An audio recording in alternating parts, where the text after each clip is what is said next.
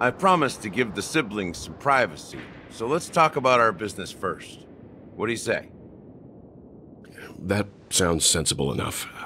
Since you went through the trouble of gathering the family head, the crew, and the Stellaron hunters, I'm guessing you have something important to say, Mr. Gallagher? Oh, is it that obvious? The look on your face is practically screaming, I'm the one behind all this. You're right, Mr. Yang. It is indeed time to come clean on everything. The siblings already know what they need to, and they've made their choice. But you, Nameless, arrived a bit late. So it's only fair that I answer your questions. Before we begin, let me reintroduce myself. I'm the founder of Dreamflux Reef, the deputy of the Watchmaker, and the one who sent out that invitation. As Gallagher, the history fictionologist, I humbly extend my greetings to you all. History fictionologist? So what, everything you told us was made up? Well, don't worry. Almost everything I shared was true. Well, except for the part about the family accepting me back. I double-checked with Micah, and everything he said about the family, the Watchmaker, and Mikhail is true. Thank you for your understanding. Now let's get down to business. I'm sure you're all wondering why I went through the trouble of setting up this battle for the legacy, inviting different factions and stirring up a ruckus all over Penacony. Well, it all boils down to something very familiar to all of you. The Stellaron. The Stellaron? But how is that possible? Penacony is a free-flowing interstellar hub. There are no signs of contamination whatsoever. You're totally correct. So, care to take a guess at what that means? I wish that were the truth. But if that were the case, I wouldn't have invited all of you. The sweet dream doesn't come out of thin air.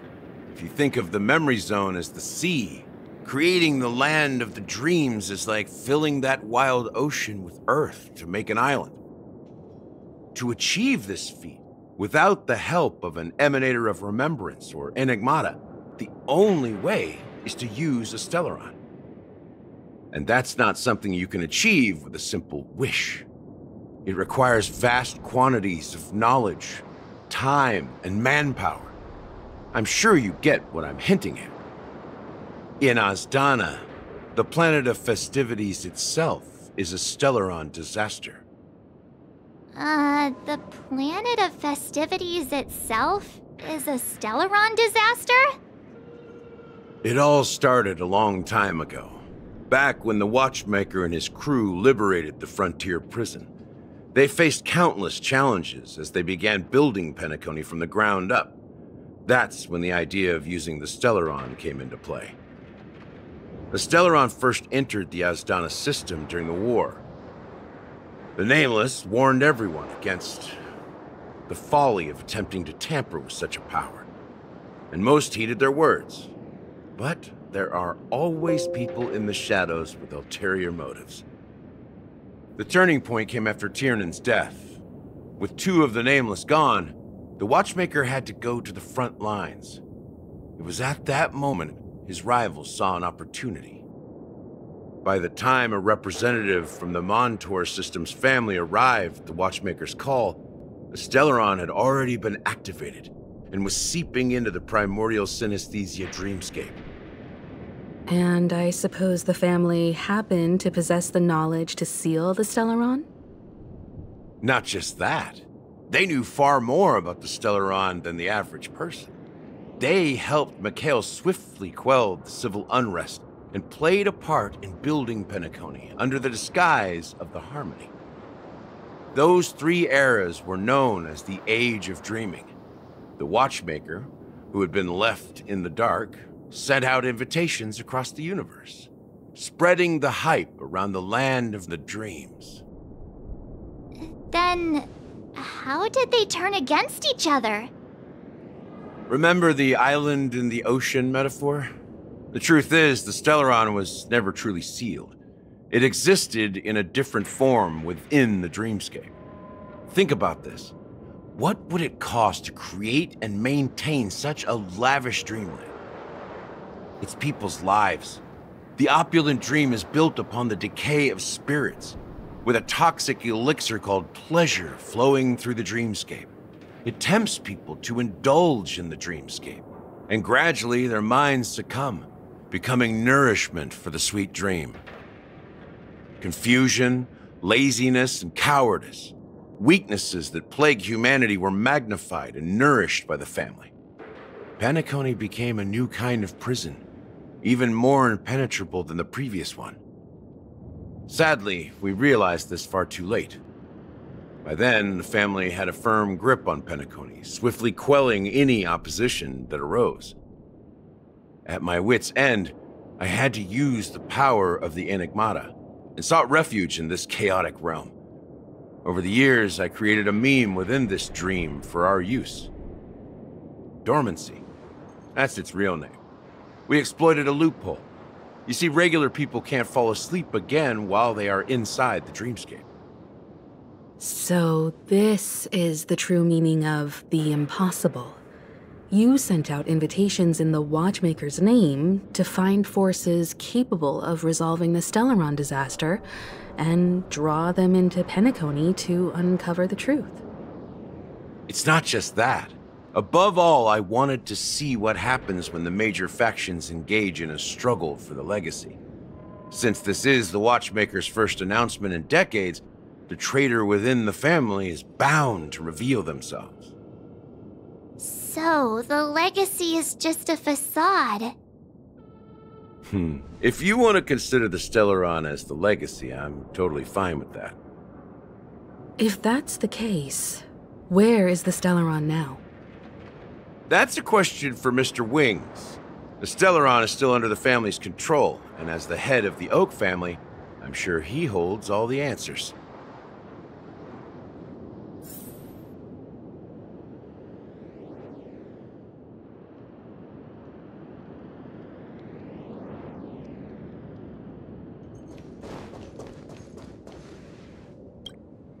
Are you done talking?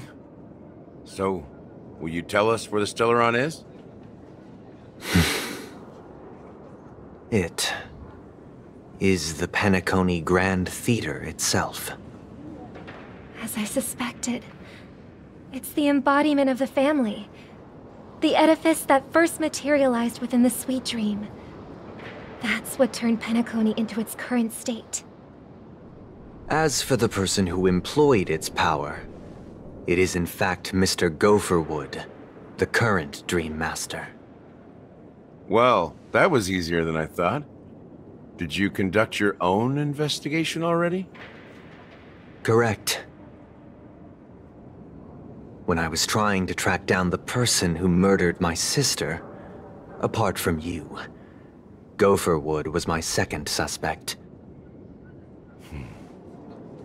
Confronting me first turned out to be a smart move on your part. I didn't have other options. The Dream Master has been elusive, and even the heads of the families can hardly get an audience with him. Moreover, Mr. Gopherwood has been kind to my sister and me. And I didn't want it all to end like this. What do you mean by that? To be honest, my brother and I are also victims of the cancer of all worlds. We grew up as orphans, and were adopted by the family when they came to help. Mr. Gopherwood recognized our potential and brought us to Penacony. But I can't just stand by and watch Mr. Gopherwood become an enemy of the Harmony. I won't use my voice to support an evil cause. I won't step on that stage and sing, no matter who the traitor is, or what orders they give me. I won't let the Charmony Festival become an event that destroys Harmony itself. For the paradise in our dreams. Indeed. For the paradise in our dreams. As the head of the Oak family, I'm responsible for ensuring Penacony's promising future. Robin and I will head into the sweet dream and confront the Dream Master. And if it turns out that the family has truly strayed from the harmony, I'll fight alongside you. We'll put the Charmony Festival on hold and make sure Mr. Gopherwood pays for his blood debt. The enemies you are about to face aren't like this old dog here, who can barely even bark. Since our interests are aligned, why don't we team up? Maybe, just maybe, we'll have a shot at success. We have always been following in the footsteps of our nameless predecessors, and there's no reason to stop now. Yeah, we Nameless won't back down from a challenge. Isn't that right, Mr. Trailblazer?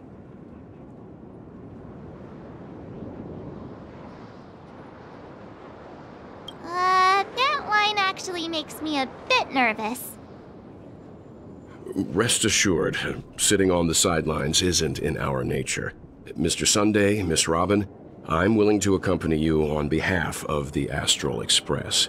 Having a third party present should help with negotiations, and could make all the difference if things get ugly.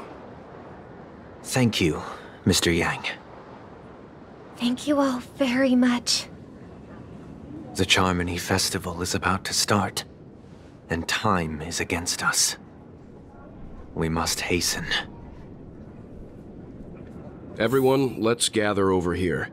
We still need to make some preparations.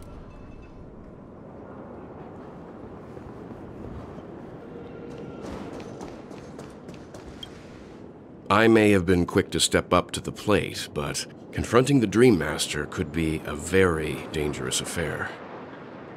Huh? Even you're saying that, Mr. Yang? How powerful is that Dream Master? He's the leader of the families of Penacony, and he has the entire power of the Harmony behind him, not to mention the Stellaron in his possession. We must proceed with great caution. Maybe you can just stay behind this time, Mr. Yang? No, that won't do.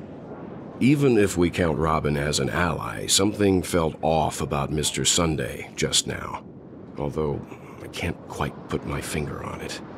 I have to make sure he won't turn against us when things start to get dicey. You're still carrying the keepsake the IPC envoy gave you, right? May I borrow it for a moment? Huh. I knew it. As I suspected, this chip Aventurine gave to you is actually a miniature transmitter. If I'm right, he intends to use it to track your location or contact you when needed. As it so happens, this may actually be of some use in the current situation. Aventurine? Is he still alive? And what does he have to do with our mission to confront the Dream Master? Remember what I said earlier? Working with the IPC is a way to keep the family in check. If negotiations go south and the family show their true colors by going after the Stellaron, I'll use this transmitter to send a message to the IPC. It'll be just the opportunity the IPC ambassador was hoping for. The only question mark in all of this is Aventurine's current status. But the IPC is always listening, especially senior strategic investment department heads like him. Getting the message across shouldn't be a problem. Good luck to you, Welt. Well, you take care too. If anything goes wrong, don't worry about me. Just make sure to seal the Stellaron. Spoken like a true hero. Even if the Dream Master is innocent, the family's corruption runs deep. I won't make the same mistake Mikhail did. Let's wish him the best of luck. Don't you have something else to tell us, Gallagher? Why would you say so? Before we departed, the conductor asked us to inquire about the 3 nameless in Penacony. We've already collected intel about Rosalina and Tiernan, so the only one left is legwork. If I'm not mistaken, We've already met him somewhere, haven't we? It's not enough to say meet, but the answer is pretty obvious. After all, I've hinted at it in quite an evident way. I've been watching over you ever since I received the reply from the Astral Express, and I've seen the great effort you all put into linking different realms together across the cosmos. And now, after getting this far all in one piece, you have truly proven yourselves. Miss Himiko, were you the one who repaired the Express and got it sailing through the cosmos again? Yes.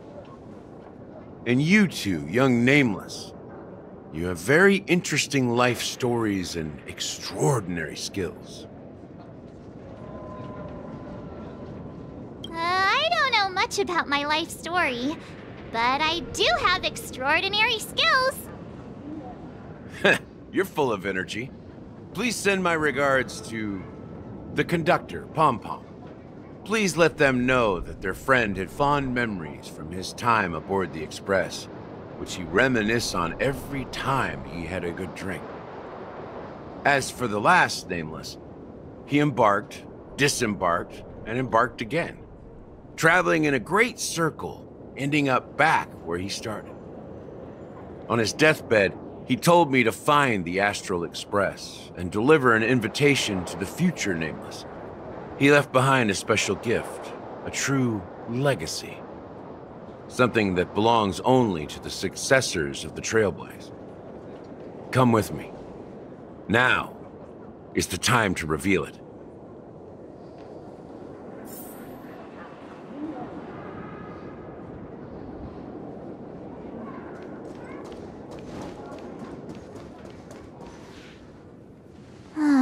Back here again. Sometimes I feel like you're still alive, old friend. Like you've still got so much to say and do. I've kept my promise, brought the future Trailblazers you've waited so long for. I don't know why you were so obsessed with that train, but I remember your last words. Don't let us down, old man.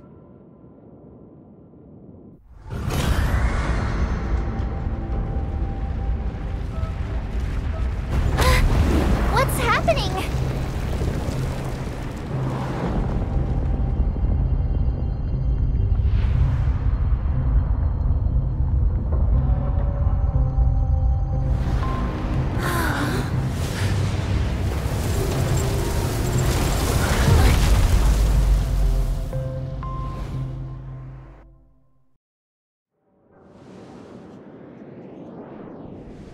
Go ahead. His resting place lies in the garden up ahead. The first and last Nameless of Penacony. Mikhail Char Legwart, the Watchmaker.